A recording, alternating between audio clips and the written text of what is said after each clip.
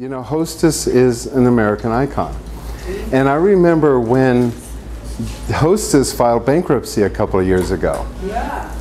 And I remember they pulled the Twinkies and Ho-Hos and Ding Dongs and Snowballs. They took them off the market. Now, I hadn't had a Twinkie or a Ho-Ho or anything since I was like 8 years old. But I was completely mulling over the fact that Hostess was not around anymore. And the first thing I thought is, damn it, I didn't paint one Twinkie my entire life. So at one point at eBay, they were selling Twinkies for like $20,000, you know, because people really, you know. Then, you know, but the first thing I noticed is that, wow, an icon like that is disappearing. You know, imagine this world without Twinkies.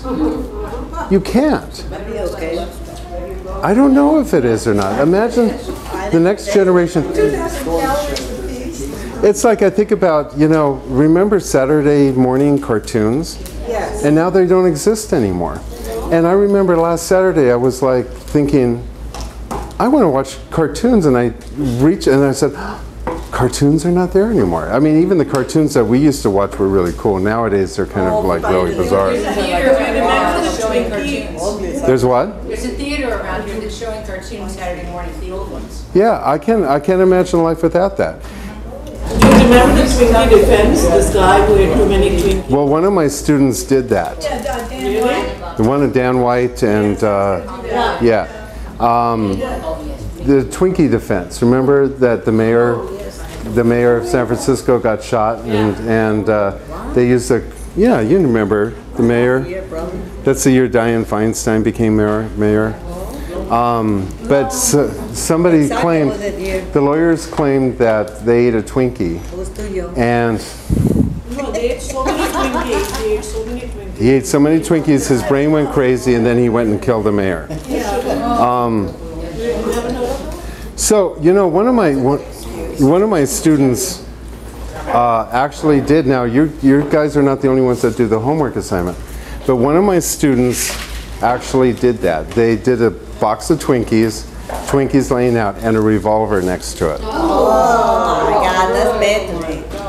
I don't want to talk about it. It was a very, very moving piece, though. Sure. I thought it was real interesting this week that they went to the Pulse nightclub. They went to the Pulse nightclub, and there was an artist outside painting the club. Wow. A plein air painter painting the club. While the riots were going on? Where the shootings were in Orlando. And so they were interviewing the artist, and they were saying, why are you out here? And he says, for no other reason than I felt compelled to do that, because it's a historical moment. It takes quite an artist to see the now and find it important to create it. Like right now, it's the most incredible moment that you could have. It's fleeting. And how many of you would have thought, wow, I should go down to the nightclub and stand across that and paint it and record it as it was? Those are the things that artists think about. A couple of people wrote music about it. That's what they do. Art is about communication. And so when people are writing music about such a tragedy, not only it helps them heal and deal with this situation, but it really brings us together on an understanding. So like when you're looking at the Twinkies and the revolver, that is an incredible message that you can actually state. I mean, you imagine having a box of Twinkies and a gun sitting next to it. There's all kinds of messages that you can come up out of that. And it was purely one of those things that she had the box of Twinkies, and her husband looked at it and said, that's kind of boring. And so she thought, well, what do you want me to do? Put a gun in here? You know, like, you know. And he said, yeah. And then she thought about it for a second. She says, oh, wow, that's brilliant. But that's like being in the moment. Now, there are artists that want to be in museum shows. There are artists that want to have their work noticed. And if you are controversial, if you are awake, if you are part of a society that has your eyes open, you would be down at the Pulse nightclub recording it. If there's a riot somewhere, you would be out there recording that too. If you were really awake, you would record Donald Trump and the chaos that he is. Just his picture, you know, evokes emotions in people. Now, that's not to say that we're artists that we like to paint pretty things. And some people don't want to paint controversial. But sometimes if you are entering into a major art show, like for the Triton Museum or Artists of America or all these different things, they get hundreds of thousands of photos of paintings of everyday mundane stuff. I mean, how many times can you see a woman's back naked, you know, with a drape over it? Or how many times do you see like a lemon and an orange and, you know, peeled? Or, you know, how many glowing tangerines can you actually get?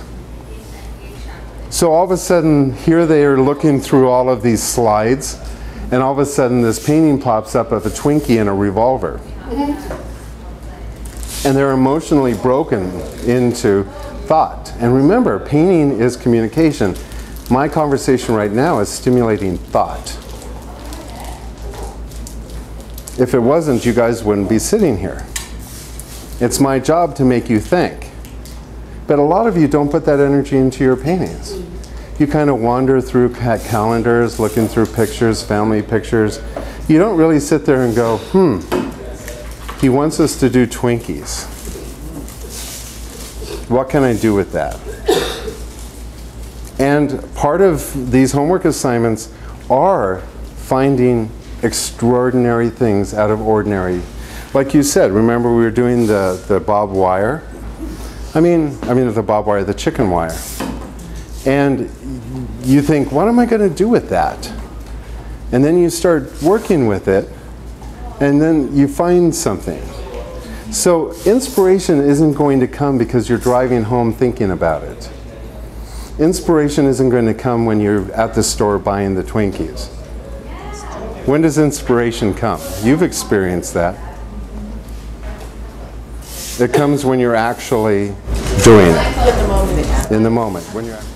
When you hear news like Hostess is now going out of business, and I'm thinking, oh my God, I've got to go run down and get some Hostess Twinkies and Ho-Hos and stuff like that because they may never happen again.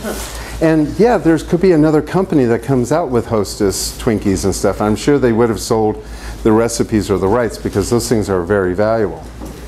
But I was immediately thinking, oh, as an artist, I didn't even play with that. And you know, Little Debbie's aren't Hostess. If Little Debbie's makes Twinkies, it's not the same. Twinkies are Twinkies. They have to have the Twinkies box, the icon package. When I'm asking you to paint one of these, though, I'm not asking you to paint Twinkies or Ho-Hos anyway. You know, like if you were to go paint the Pulse nightclub down in Florida, if you just render it like a photograph, that's not going to be anything. You still have to create art. Even if you're trying to state a message or trying to render an object, I'm never looking for those objects. I mean, when I tell you to go home and paint something, I don't want a painting of a Twinkie. You know, I want to see it as a still life, and I want you to use a Twinkie as if an old master would have used bread and butter, or a glass of wine, or a still life with grapes. The thing is, that subject matter has been so done. Portraits have been so done. So when these judges go through all of these paintings, what do you think will pop up? Something that hasn't been done. They want to see artists being artists. They don't want to see rendered pictures done well. There's a lot of people who can do that.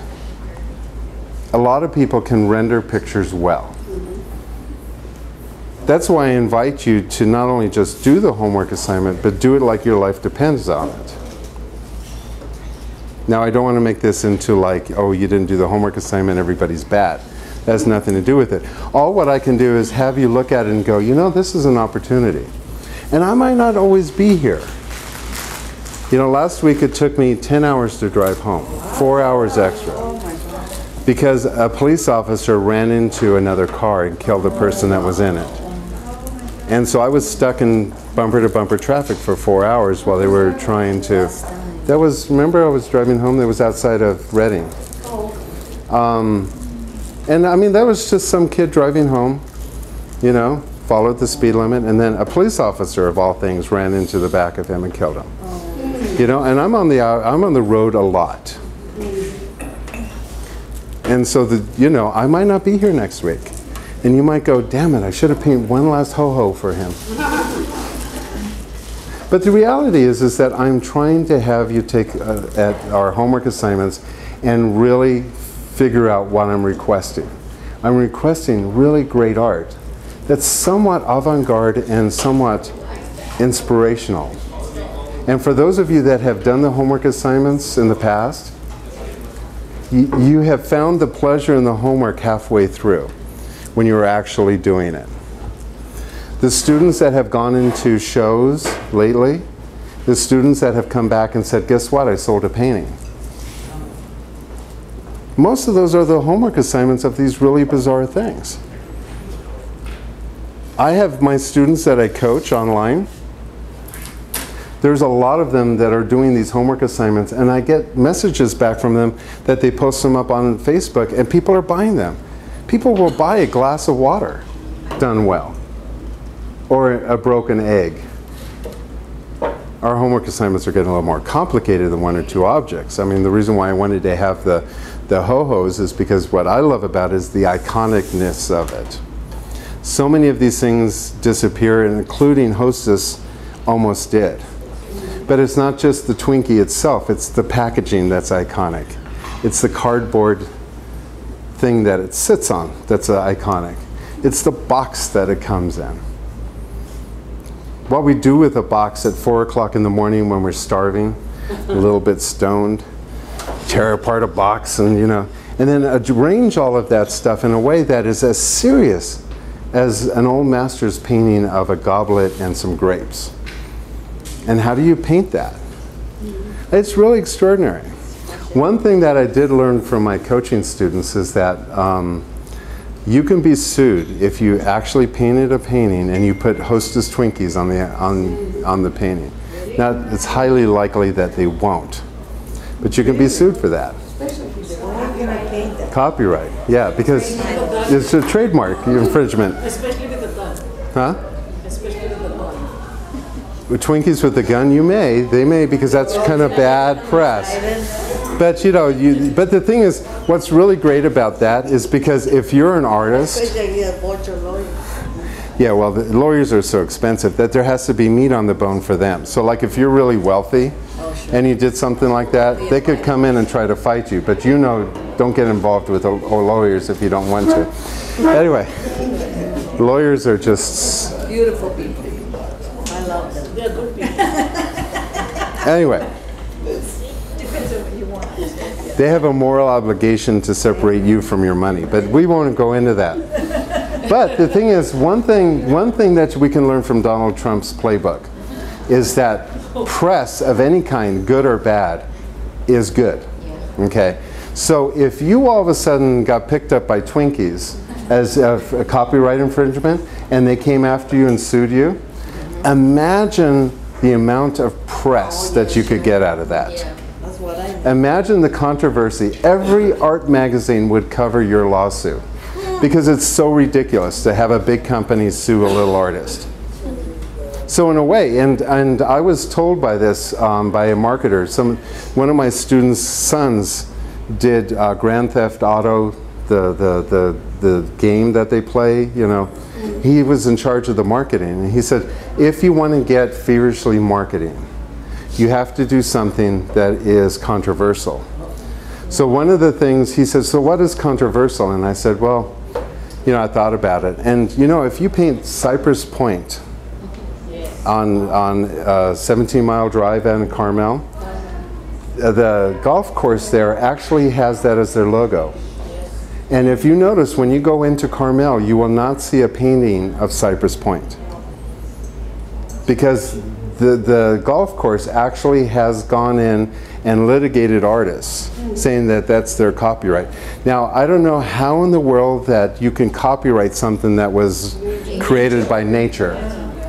But there was rumors that the national parks were going to do that, where you couldn't photograph Half Dome and things and use it for commercial use. And that might even come down, because right now what they're doing is they're opening up, naming the Ahwahnee Lodge like the PG&E Lodge, and you know, Wawona Tunnel is going to be like the Google Tunnel. They're actually going to sell off the names that. I know, it's crazy. It's crazy.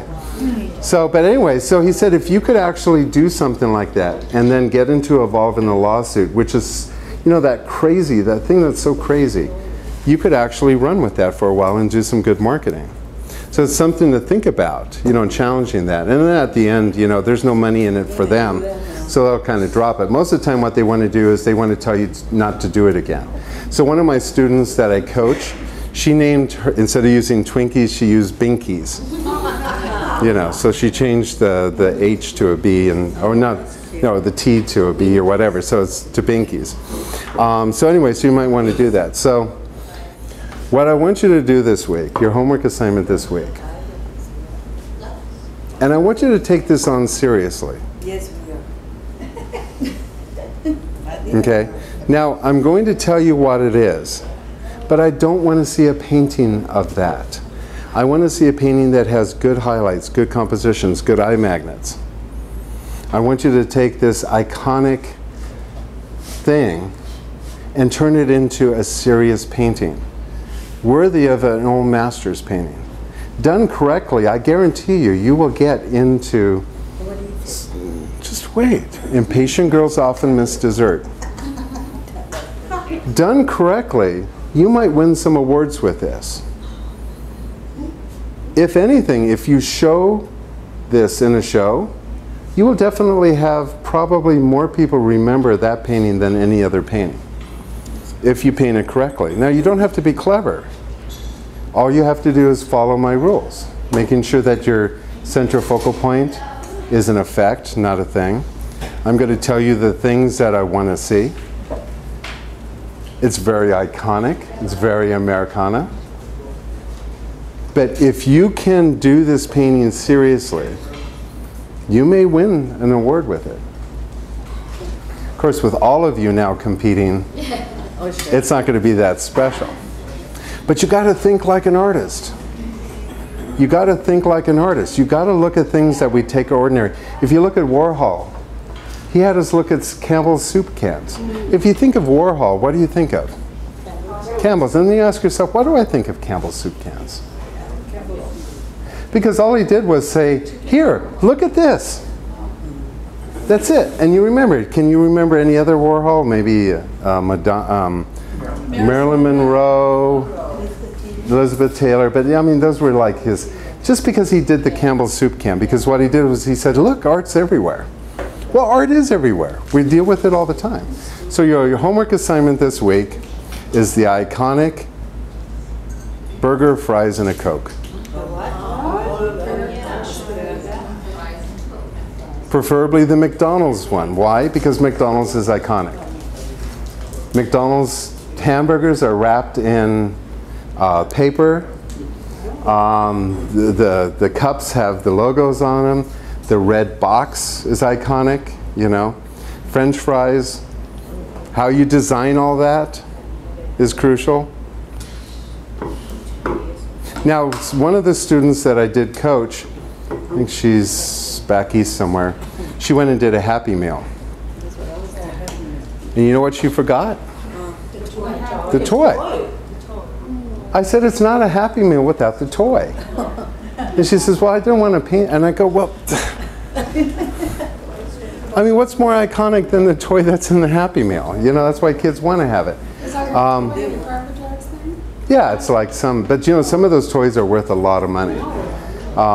So anyway, so if you're going to do a Happy Meal, include the toy, you know, take out of the package, leave the packaging there, leave all the packaging, leave the bag that the McDonald's puts in so much.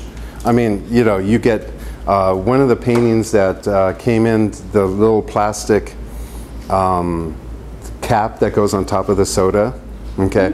She squeezed ketchup on that and had the ketchup containers, and then she had a salt and pepper thing mixed on that. The iconic straw with the yellow line running through it. I mean, look at all these wonderful things. The orange paper that the hamburger came in, the French fries, and awesome job she did on it. The French fries tipped over and all of them kind of laying out. And you can spread them out so that they become like eye magnets, which we're looking for. The paper you can adjust. You have all of these wonderful elements to do a really awesome still life. Now remember, you know, I can come up here and talk for an hour. That's not. This is to inspire you, and not just to do a hamburger, but to actually look around you and see possibilities of things, especially things that are very iconic, you know, that people can recognize and say, hey, you know, yeah, it's just a stupid hamburger in a bag, but it can be a still life. And I can do this plastic cup as beautiful as a silver goblet. I mean, I kind of imagine, you know, some of these like David Lafelle, instead of painting peaches and painting apples and stuff that he does, what would he do with a hamburger and fries? You know? I mean, how surprising would it be to see a David Lafelle or a Richard Schmidt painting of something that is so ordinary and do it so extraordinary that you go, wow, yeah, that makes total sense. And then what I invite you to do is to start looking around to look for other things. I'm looking for things all the time. I'm walking around, I pass by a dumpster and I see like Mylar balloons and I go, the surface of Mylar balloons is so cool. What could we do with that? A lot of my ideas come from students because they sit and they'll try to do something and I go, that's a great idea. You know, and you think about all the things we take for granted. You know, one of the projects that they're working on in one of my other classes is saltine crackers. In the iconic, you know, the wrapper and unwrapped and stuff. I mean, just that alone, just how you work with those textures. How do you paint? And as a study, it's like, well, how do you paint a hamburger? How do you get light on a hamburger? How do you get light on a plastic cup lid? How do I arrange these so that they're interesting? How do I get the effect of light? Because we don't want to have things. We want to have, you know, so it's got to look like a masterpiece. Imagine if David Lafelle painted a hamburger. What would it look like? So, what is missing in this painting? A focal point. A focal point. Why do you feel that a focal point is missing?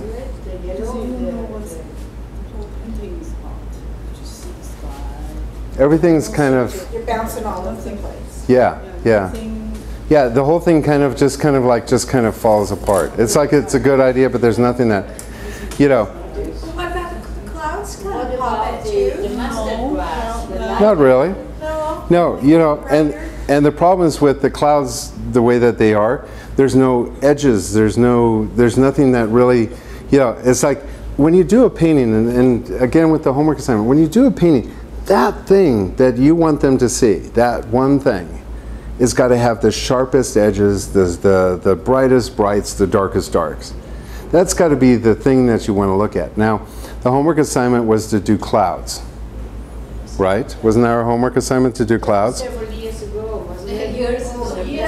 3 weeks ago, or four classes, three classes ago, yeah. We did years ago, same thing. Yeah, so anyway, so it's clouds. So in the area that you have your highlights, that really should have a hard edge on it. Even if it's clouds, you've got to put something in there. It also should be brighter than anything else. Right now, if I look at the clouds and I look at this, they're both even. And they both have soft edges. And they both of them kind of feel like I'm looking through a really dirty window. Yeah. Dirty window. Through a breast. So imagine this. Imagine, so what I'm going to do is, you know, this is the art here. This is the art, okay? So I'm going to describe to you an art piece. imagine here an incredibly bright, brilliant thunderhead cloud. Beautiful. You've seen those. You've stopped and wondered at times. The beauty about being an artist is that you see the beauty that's around you right now. And so imagine that being just bright and light and glooming and glowing. And let's say that light is just transitioning into a beautiful, maybe even a orangey kind of transition into gray. Just this, and then the sky around it, vivid blue, beautiful, clear, crystal, like right in between a thunderstorm. And just the contrast of those two alone would give us a wonderful central focal point.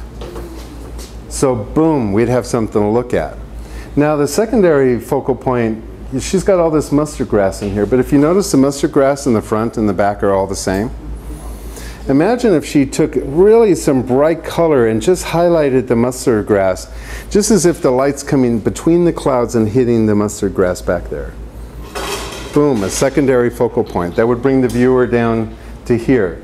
And then let's say put in over here a beautiful effect of some kind. It could be a reflection. It could be just some highlights hitting. If we darken all this middle ground in here and put in a little bit of highlight in here, darken the foreground, you would have then a triangle here, here, going up into here, and we would have a much more stable composition. But as it is, you kind of softened everything out. You didn't put any really big contrast, any transitions. This doesn't go from dark to light, it kind of goes from medium to light. And whenever you kind of just go from medium to light, you don't get the full concentration of the color. If we go from really bright to really dark, if you bring those clouds really dark and you have a really bright, the contrasts are huge. And that's what catches our eye. If on an afternoon at 12 o'clock when you're walking around, nothing catches your eye because everything's kind of the same. But when the sun goes down, you have cast shadows that cause darks, and you have bright lights that are hitting the sides of walls. Vertical planes are being illuminated. It's exciting at that point. This painting doesn't have any of that. There's no wonder, it's just kind of there, midday.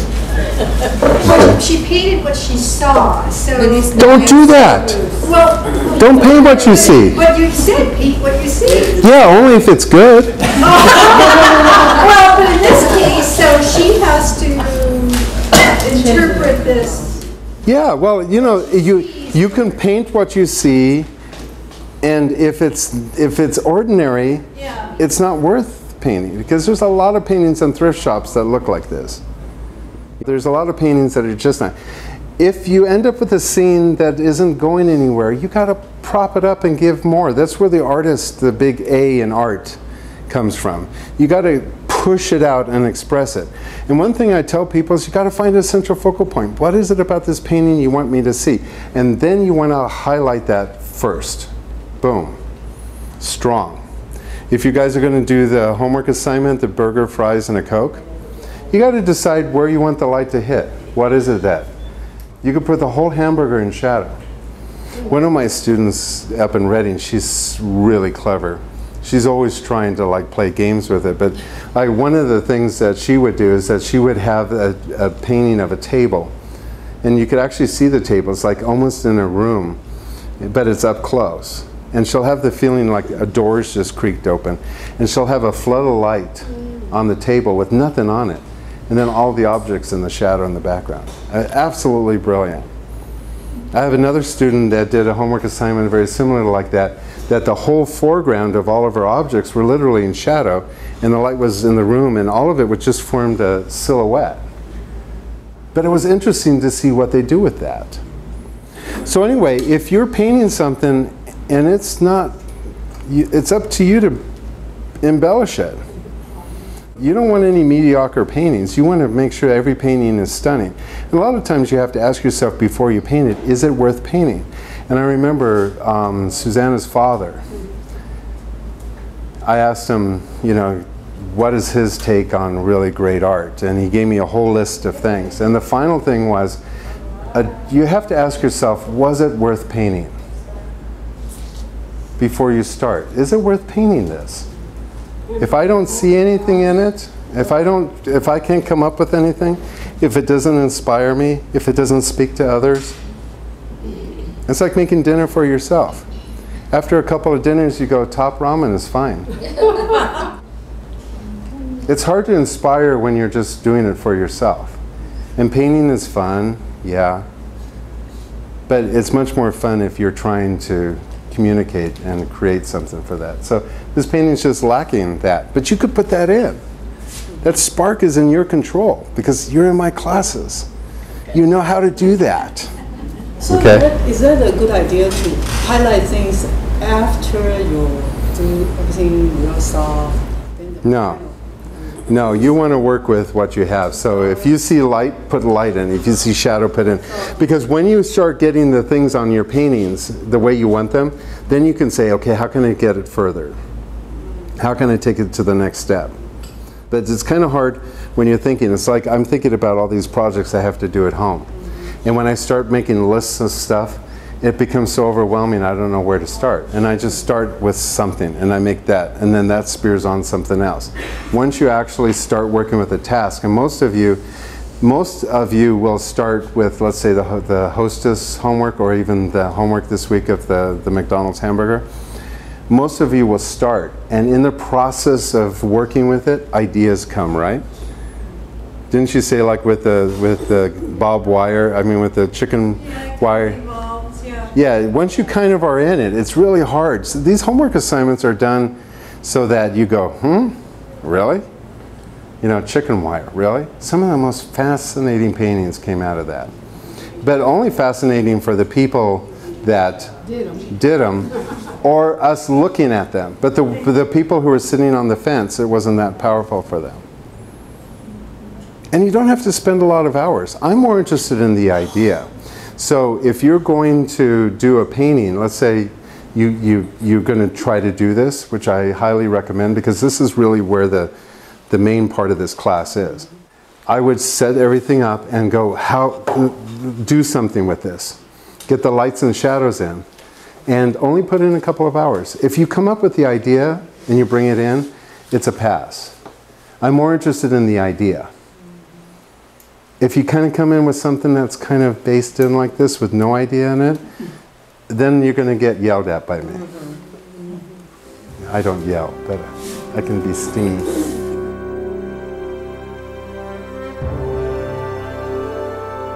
I'm Stefan Baumann. Welcome to the Grand View. America's national parks through the eyes of an artist.